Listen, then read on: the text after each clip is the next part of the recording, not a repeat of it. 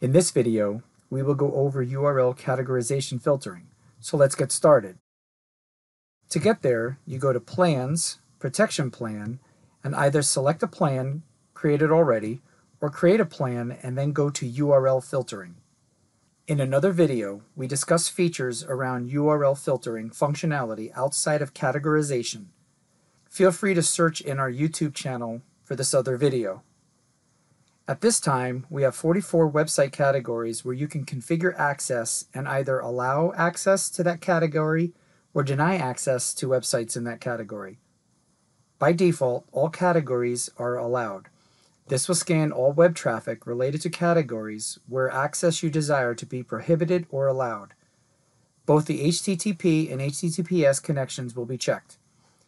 In the checkbox, Show All Notifications for blocked URLs by categories, if you enable this, you will get all notifications shown in the tray for blocked URLs by categories. If a website has several subdomains, then the system will also generate notifications for them. Keep in mind, the number of notifications may be big. To the right of each category, there is an information icon, so a definition of what is in that category is listed. You can also type in the search to help find a category. As stated in the other video, exclusions will allow you to have URLs that are known to be safe to be added to a list of trusted URLs.